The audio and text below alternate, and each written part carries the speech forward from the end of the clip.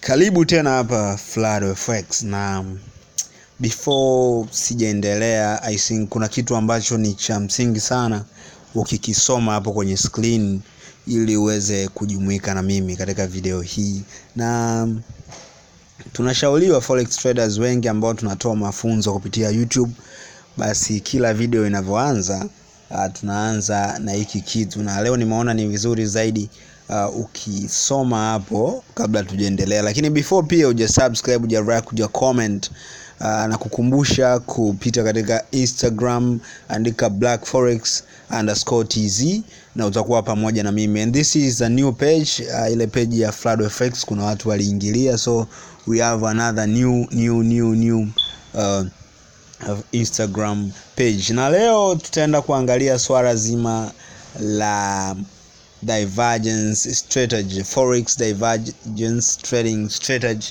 Moja ya strategy ambayo una uwezo ukaicombine na a lot of strategies na ikakuletea matunda mazuri kabisa, na ni moja ya strategy ambayo ina very high reward compared to the risk. So leo tutaenda kuangalia divergence strategy. Cha kwanza kabisa ambacho natakiwa kujua ni maana ya neno divergence. Hili ni neno la Kiingereza ambalo linamaanisha moving apart, tukiwa na maana ya kwamba kama vitu vipo kwenye point moja, magari yapo kwenye sehemu moja, then tukasema yanafanya divergence, ni kwamba yakiwa yanaondoka, basi moja litaenda sehemu hii direction tofauti na jingine litaenda direction tofauti. As long as yatakuwa yana move, yatakuwa yanazidi kuwa mbali zaidi. So ni kumove, tunasema it is moving apart. Na hapa tutakuwa tunalinganisha vitu viwili ambavyo vitakuwa vinafanya divergence, yani vinaenda vinakimbiana, yani kwamba moja anaenda direction hii tofauti na direction ya mwingine. Hivyo vitu vitakuwa ni price pamoja na oscillator, tutaenda kuviona mbele. So this is the opposite of convergence, divergence ikiwa ni kinyume cha convergence. Na wakumbusha tuna divergence, tuna convergence katika forex. So this is divergence. Kwa hiyo divergence ni kinyume cha convergence. Na leo nitaenda kuongelea only convergence strategy, ambayo ni moja ya strategy ambayo inakuwa na risk ndogo ukilinganisha na reward. Yani faida ambayo unaweka, take profit always, inakuwa na pips nyingi compared to the stop loss. Na hii utaenda kuiona mwenyewe. Na hii ni sehemu ya kwanza ya divergence strategy. So divergence inatokea pale ambapo price ya ile currency pair na indicator ambayo itakuwa ni oscillator zinavyokuwa zina move away, yani zinakuwa zinaenda tofauti. Kama huyo anashuka mwingine anapanda, na hiyo ndo tunaita divergence strategy. So tutaenda kuwa tunalinganisha price pamoja na oscillator, na how do we trade them nitaenda kukuelekeza. So divergence ukirudi katika forex sasa ni hii hapa. So tuna price, tuna indicator hapa chini, ambayo indicator lazima iwe oscillator. Oscillator ni nini tutaangalia. So price ya kwanza hapo, katika price bila shaka unaona kuna movement ambayo ni downward, na ukija kwenye indicator unaona ni upward. Tutaenda kuangalia what is that. Lakini before hapo, ili kuweza kuzifahamu hizi zinavyofanya kazi, especially price na oscillator, lazima turudi nyuma kidogo, uangalie the basic, uangalie candlestick. Tunavyoongelea candlestick basics tunaongelea nini. Hii itakuwa ni faida kwa beginners, na kama wewe tayari ni mzoefu, I think unaweza ukajump mbele ya video hii. So we have two candlesticks, ambapo kuna bearish lakini pia kuna bullish. So tunaanza na bullish ambayo ni ya kijani, lakini bearish ni nyekundu. So ukianza na kijani, bila shaka unaweza ukaona ni bullish, that means ina tabia ya kwenda juu. So inafungukia chini na inafungia juu, that's why una open ambayo inamaanisha kufunguka chini, then una close ambayo inaonekana hapo juu. So that is the first part of the candlestick. Naongelea hiyo ya kijani ambayo ni bullish. Lakini ukiangalia vizuri, hizi candlestick zote zina high and low. High and low zipo kwenye the same position, kwenye bullish pamoja na bearish. So high ni sehemu ya juu kabisa ya candlestick, na low ni sehemu ya chini kabisa ya candlestick. So low iko chini na high iko juu. Ukiachana na hicho, tuna kitu tunaita lily body ambayo ni rangi nyekundu hapo au hiyo kijani. So huo mwili ndo tunaita lily body. Lakini pia bila shaka unaona kama kuna mizizi inachungulia huko kwa juu na chini. Hizo tunaita shadow. So kwenye green ambayo ni bullish candle tuna upper shadow ambayo iko juu, lakini pia tuna lower shadow. Na ukija kwenye bearish pia tuna lower shadow na tuna upper shadow ambayo iko juu. Kwa hiyo kwa maana hiyo body and shadows zinakuwa the same, lakini pia high and lows zinakuwa the same. Tofauti inakuja kwenye opening price na closing price. Ukiangalia kwenye bullish, opening iko chini kwa maana ya kwamba inafungulia chini na inafungia juu. Na ukija katika bearish candlestick, bila shaka una uwezo kuona hapo ina open juu na inafungia chini. That means bearish candle ambayo ni nyekundu always ina move kuanzia juu mpaka chini. Don't think more about rangi ni yoyote unaweza kuchagua. So hiyo ilikuwa ni basic kwanza ambayo nataka uijue. Kwa maana hiyo tutakapokuwa tunaangalia, utakuwa unacheza na vitu vinaitwa high lows, utakuwa unacheza na lower highs, unakutana na lower highs, lower lows, utakutana na higher highs, higher lows. Ndio vitu ambavyo utakuwa unacheza navyo. Kwa maana hiyo ukiona high inamaanisha ni the uppermost point ya candlestick, kwa hiyo always iko juu, na kama ni low always it is down. Kwa hiyo utakuwa unaangalia hivyo vitu. So twende direct katika divergence strategy. Faida yake ni nini? Kama ambavyo nimesema, ina higher reward compared to the risk. Kwa hiyo unakuwa umeweka faida kubwa reani kuliko hasara. Always take profit inakuwa kubwa kuliko stop loss. So nimeongelea vitu viwili kwamba divergence au moving apart inakuwa always kati ya vitu viwili ambavyo ni price. Price unaifahamu ni thamani, ni zile candlesticks zinavyo move juu na chini. Hapo ndipo unaongelea price. Lakini oscillators ni nini? Oscillators ni indicator ambazo ni leading indicators. Leading indicators kwa maana ya kwamba katika indicators tunaongelea vitu viwili. Tuna lagging indicators, tuna leading indicators. Lagging indicators ni kama moving average, na leading indicator ni oscillators. Na zenyewe leading indicators na tabia ya kumove beyond ile price, kwa hiyo zinatangulia, lakini lagging zinachelewa. So ni indicators gani ambazo zinawahi, ambazo ni leading, ambazo ni oscillators?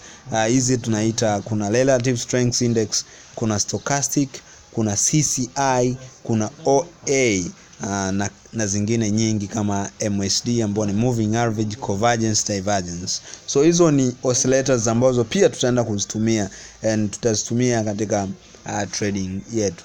Lakini ukiachana na hiyo, kuna kitu ambacho unatakiwa ukijue. What is divergence? Tunasema if price makes higher highs, ikitokea sasa divergence inatokea vipi? Hii ni condition for divergence. Kama hii condition haijawa implemented kwenye MT4 yako, it means kuwa huwezi kutumia divergence strategy. Divergence strategy utaitumia tu kama sheria hii ambayo naenda kukuambia itafuatwa. Wanasema kwamba kama price ikitengeneza higher highs, sawa, alafu oscillator ikatengeneza lower lows, au price ikatengeneza lower lows, okay, na oscillator ikatengeneza higher highs, hapo tunasema kuna divergence. So unavyosema higher highs, what does it mean? Higher highs, ukirudi huku nyuma, bila shaka una uwezo wa kuangalia hiyo kwenye price. Unaona kuna mstari mwekundu, lakini huo mstari mweusi ambao ni kama wave ndio unaonyesha price movement. So utaona bila shaka hapo ni kwamba because hizi point ambazo zimeunganishwa kwa mstari mwekundu kwenye price ziko chini, hizo ni rows. Okay. Sasa ukiangalia row ya kwanza ipo hapo kwenye bottom, kwenye point ya kwanza, afu kuna row nyingine inafuata. Sasa ukiangalia row ya kwanza na row ya pili inazidi kuwa chini zaidi. Kwa maana hiyo inazidi kuwa row. Kwa maana hiyo hii tutaita ni lower row, kwa sababu ya row inazidi kuwa, yani row inazidi kuwa chini, row inazidi kuwa row. Kwa maana hiyo ni lower row. So row is becoming lower and lower and lower. That's why tunaita lower rows. So ni LL. Lakini katika indicator hapo utapata kitu kinaitwa high lows. Okay, high lows kwa maana ipi? Kwamba una low hapo, hiyo huo mstari mwekundu kwenye indicator pia unapita chini. Kwa hiyo kuna row ya kwanza, kuna row ya pili. Ukiangalia row ya pili iko juu, Kwa maana hiyo rows zinazidi kuwa higher. So kama ni hivyo utasema ni higher row, HL. So that is how tunasoma hizi high lows na vitu kama hivyo. So bila shaka utakuwa umenielewa. So tukirudi to our point, baada ya kuwa nimemaliza condition, natakuwa kuzifahamu pia aina ya divergence. Na hizi ndo conditions kubwa ambazo tutakuwa uzifuate. Ukiona vitu kama hivi ambavyo nitaenda kukuelekeza, basi utatakiwa kuapply divergence strategy. So we have a regular divergence na tuna hidden divergence. Hizi ni aina mbili kubwa za divergence, na tukianza na ya kwanza ambao ni regular, bila shaka utajifunza jinsi ambavyo yenyewe inafata price movement na oscillators zinafanya kazi vipi. Lakini that is BM strategy, my new upcoming strategy. Nadhani ni moja ya strategy ambayo itakuwa imetengenezwa na Watanzania. So waiting for it, soon it is coming. So get ready. Kwanza before sija kuelekeza regular divergence ni nini na hidden divergence ni nini, unatakiwa kujua kitu kinaitwa trend. So trend ni kama ambavyo tunazisoma zile higher highs. So trend pia inaweza kusoma in terms of high and low. Ukiangalia P ni peak, ukiangalia trough that is bottom and T. So ukiangalia upande wa downtrend ni kwamba una peaks ambazo ni highs. Okay. So highs zilikuwa zinazidi kuwa chini, kwa maana hiyo tutasema kwamba hii tutasema lower highs. Hii inasoma kama lower highs. Okay, ukija kwenye uptrend kwenye mstari wa kijani tunaziona zile lows zinazidi kuwa up. Kwa hiyo hii hapa tutasema higher lows because T ya kwanza iko chini, T ya pili iko juu, na hiyo T ndo low au trough. Okay. So that is how. Kwa downtrend tutasema lower highs, and uptrend tutasema that is higher lows. Lakini pia kwenye downtrend kama utacholea mstari chini ukiachana na juu kwenye TT huku chini, utasema kwamba utasema ni lower lows, na kwenye uptrend ukichola mstari juu utasema ni higher highs. Bila shaka utakuwa umenielewa hizi concept na kuelekeza because mbeleni tunaenda kuziapply, usinione nazirudia. So that is the concept, na it is good ukinifollow Instagram, our new page Black Forex TZ. So tunaendelea na aina ya kwanza, bila shaka nilikwambia ni regular divergence. What is regular divergence? Types of regular divergences, ya kwanza ni bullish regular divergence, ya pili ni bearish regular divergence. Naomba tuanze na bullish regular divergence. Bila shaka nilikwambia kwenye divergence moving apart strategy unaangalia price na oscillator. Sasa kwenye bullish regular divergence, bullish meaning moving up. So tutaenda kuangalia hiki kitu. So price na oscillator ndio vitu ambavyo ikitokea sasa on your MetaTrader 4 kwamba price ikatengeneza lower lows kama ambavyo nimekuonyesha kule. Kwa mfano hapa kwenye picha unaona low inazidi kuwa low, so ni lower lows LL. Lakini ikatokea oscillator ambayo utaiweka pale. Let's take an example, ukachukua stochastic indicator au RSI ukaiweka chini hapa chini. Bila shaka kuweka indicator unajua, utaenda kwenye MetaTrader 4, utaenda kwenye function ambayo ni F, then baada ya kuwa umeclick pale zitakuja indicator oscillators, utazichagua. So hapa tunatumia this is stochastic. So kama stochastic ambayo ni oscillator ikitengeneza high lows alafu price ikatengeneza lower lows, that is bullish regular divergence, and the direction of the price will be upward and therefore utabuy. Okay. Na hii nitaenda kukuonyesha live katika part 2 the way ambavyo tuna trade, lakini pia hapo natakuwa unisikilize ili uweze kufahamu where do we buy and where do we sell. So ikitokea price ikatengeneza lower lows na oscillator ikatengeneza higher lows, that is opportunity to buy, na muonekano wake ni kama kwenye picha. So tuna bearish regular divergence, that is where price sasa juu kwenye MT4 inatengeneza higher highs lakini oscillator inatengeneza lower highs kama ambavyo unaona. So what is this? Hii inaonyesha kwamba because always oscillator it is leading in a move ina move beyond, inakuwa faster, kwa maana hiyo price hapa itaforsiwa kwenda chini and therefore utasell. That is bearish regular divergence. Lakini kwenye bearish kwenye hidden divergence, katika hidden divergence tuna aina mbili, tuna bullish hidden divergence na bearish hidden divergence. So naomba niende direct kwenye bullish hidden divergence. Hapo utalinganisha price pamoja na oscillator yetu ambao ni stochastic au RSI au CSI au OA.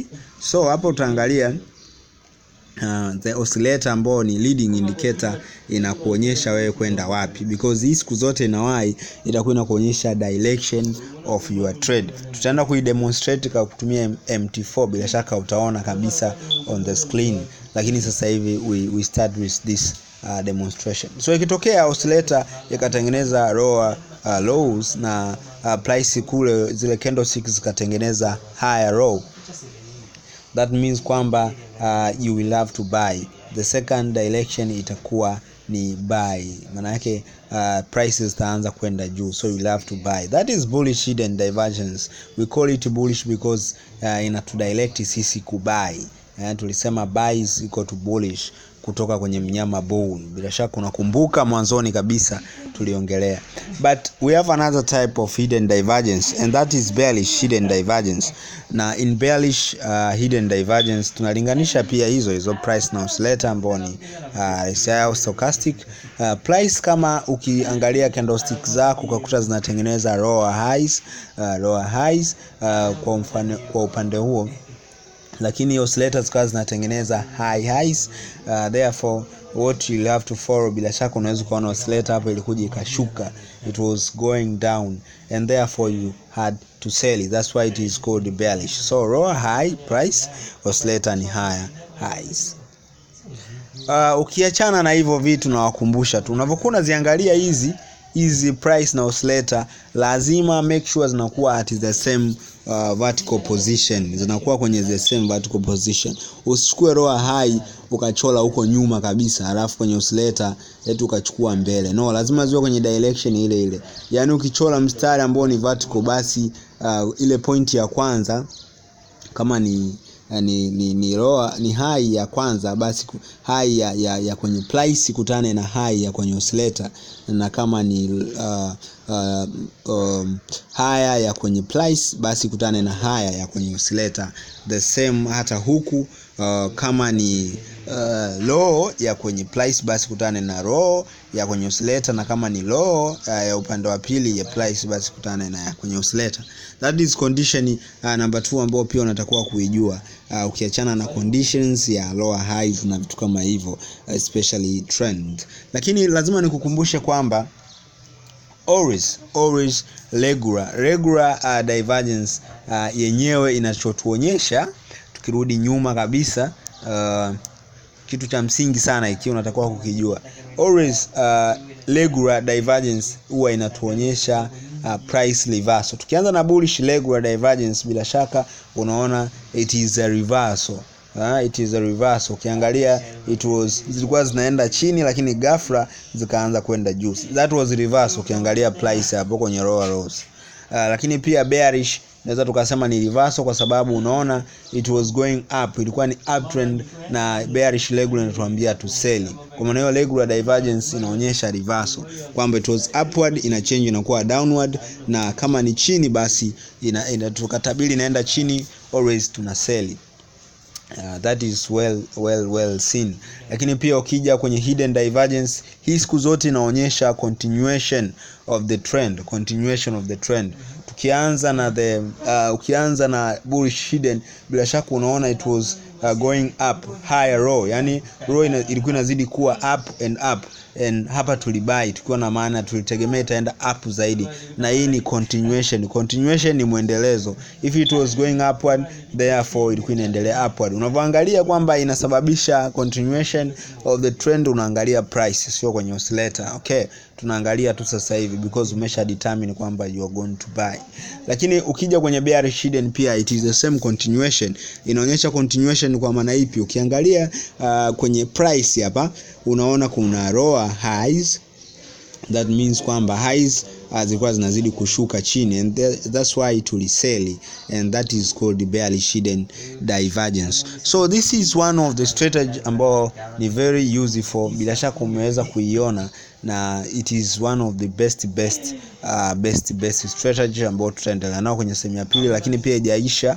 So for now ni fuate katika Instagram Black Forex, lakini pia unaweza ukaclick link hapo, tutakupeleka moja kwa moja kwenye our Instagram page. It is a new Instagram page. Sasa ni nini ambacho tutaongelea sehemu ya pili? Sehemu ya pili tunaenda kuangalia jinsi ya kuzitumia hizi divergence strategy katika MetaTrader 4. Utaenda kujifunza kupitia the practical kabisa hapa kupitia our YouTube channel. Na kukumbusha wewe ambaye bado hujasubscribe to our YouTube channel, bonyeza neno subscribe lenye wino mwekundu, then baada ya hapo unaweza ukaclick kikengele ambacho kitakuja. Ukigusa hiyo kengele mara moja tu, moja kwa moja utakuwa pamoja na sisi, na video zote zitaletwa katika PC yako au kompyuta yako, na utaweza kuziangalia on time before watu wengi hawajaziangalia. This was part 1 of divergence strategy, one of the best kwa sababu utaenda kuangalia reality na majibu yake, utaenda kuona